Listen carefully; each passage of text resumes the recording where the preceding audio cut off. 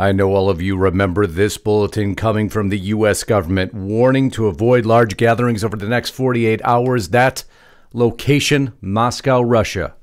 Just weeks afterwards, the attack occurs. We've now learned more details and exactly what the U.S. government knows, but that isn't the story. The story is now they have put out a comparable warning, but this time not for Russia, but for the United States. U.S. intel warns of potential terrorist threat at gatherings after the Moscow attack, now circling back to the homeland. Because now the U.S. intelligence community is not warning Moscow any further. No, they're warning the U.S. U.S. intel warns of potential terrorist threat at gatherings. This all coming after the Moscow attack. Just days prior to the eclipse occurring tomorrow, all of this folding together, we've reported on the rockets being fired by NASA. We've reported on the state of emergencies being declared across the United States. We've reported on CERN firing up their Hadron Collider once again, but now this is new and developing, and the story we're going to cover for you here today.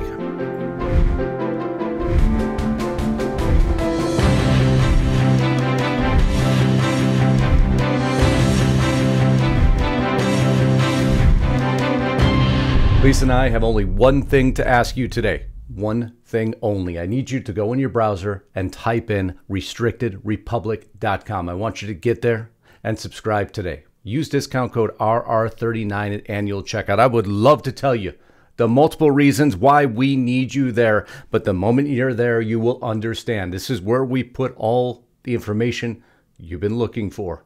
The information you're going to need as events that continue to transpire are picking up pace. We know that that is our bastion to provide you the news that you've been looking for. RestrictedRepublic.com, RR39 annual checkout. Get there today for both of us.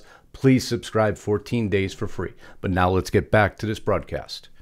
So when I left you, here's why the total solar eclipse has prompted state of emergencies in parts of the U.S. Not what we're going to cover. No, we're going to cover something different now. Because the U.S. intelligence officials are warning of violence targeting mass gatherings days before millions gather to watch the eclipse. What will happen? We're not here to tell you that. We don't have any specific intelligence, nor, well, at least as far as it's reported, does our U.S. government. However, it was enough to prompt a warning exactly comparable to the one that they provided to Moscow, well, days before the tragedy that occurred. I want you to listen in here for just one moment. Security warning right here in the U.S. from the FBI and Homeland Security, warning of potential threats to public gatherings. The timing of this and why they're concerned tonight. Here's our Chief Justice Correspondent Pierre Thomas with late reporting.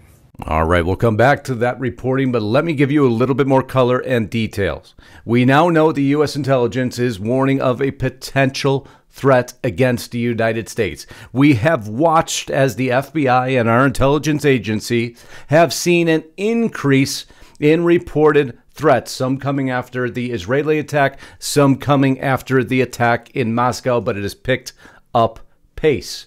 What are they concerned about? A lone offender or lone wolf event is the most specific that I've read so far. Bulletin advises of potential lone offender attacks as U.S. counterterrorism officials work to detect homeland threats. This in October, but things move forward. We then get a bulletin of the threat environment from the U.S. Department of Homeland Security and the FBI on October 25th of 2023, warning of the same concerns. Now focusing on mass gatherings, big events, and churches to be more specific. Then comes December 12th of 2023. Threat of violence likely heightened throughout winter. This coming out of the FBI, Department of Homeland Security, and National Counterterrorism Center are issuing the public service announcement to highlight potential threats in the United States from a variety of actors during the winter season. This is an update to the prior bulletin I showed you, but we roll forward even further. We have now learned that the U.S. not only put a warning up in Moscow, Russia, but also told Russia specifically that it was going to be Crocus City Hall as a possible target of the attack. as that saga continues to unfold. They named the specific target, and now we have this alert happening in the United States. Just a few days ago, releasing this mega bulletin, U.S. intel warns of potential terrorist threats at gatherings after the Moscow attack. Let's go further with this report. Tonight, FBI and Homeland Security officials are warning U.S. law enforcement about the potential for terror inspired by that deadly ISIS attack in Moscow targeting a concert hall.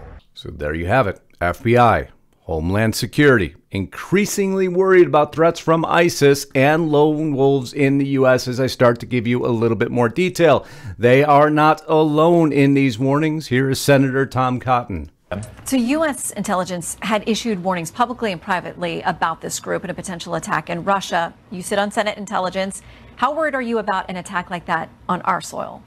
Well, I am very worried about it. And again, you don't even have to sit on the Intelligence Committee and have classified intelligence. You can just listen to what the commanding general of our force in the Middle East said, that in as little as 6 months, you could have an attack like this. And again, it turned out to be 6 days. This is a lot of chatter. This is a lot of noise. ISIS-K could slip through the U.S. border. We've read this report to you before and carry out Moscow-style attack, U.S. officials warn. But is anyone listening? Well, based on the most recent report of the annual threat assessment, it doesn't give us much comfort.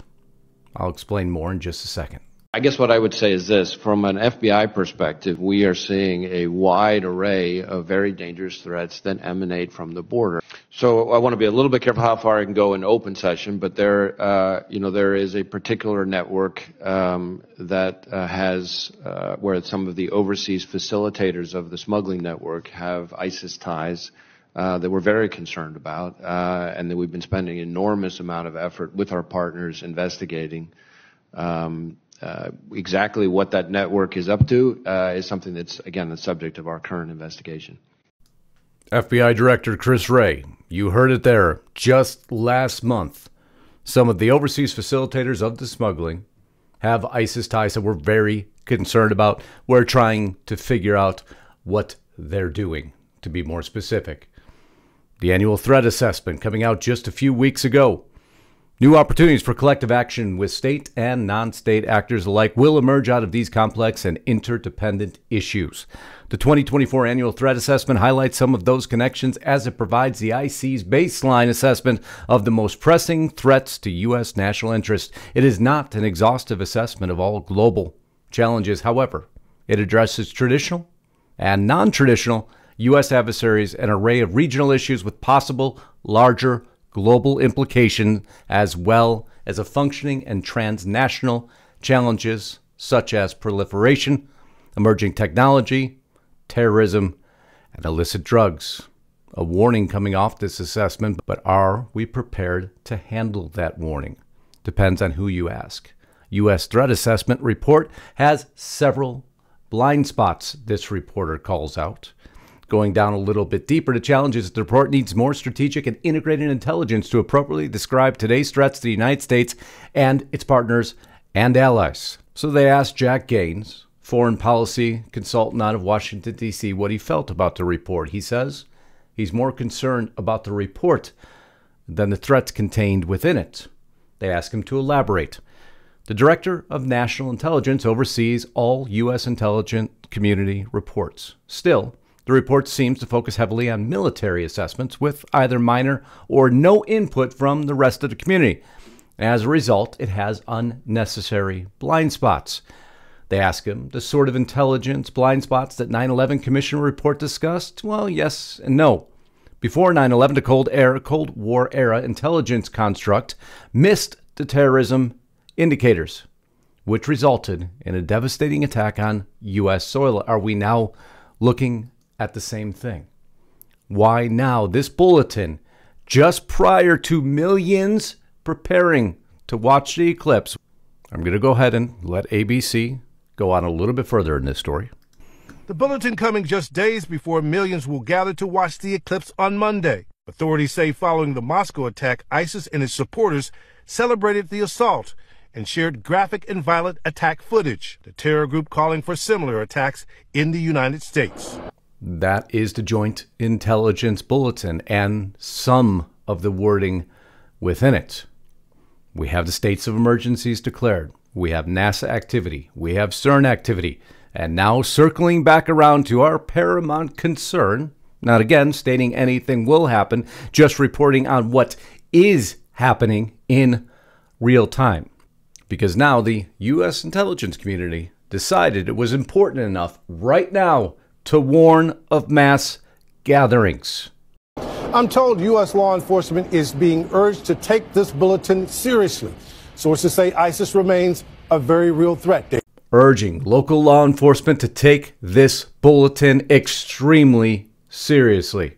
The same sort of bulletin that was issued in Moscow just prior to the attack has now been issued for the United States as a potential warning surrounding this large mass gatherings that will occur across the United States tomorrow.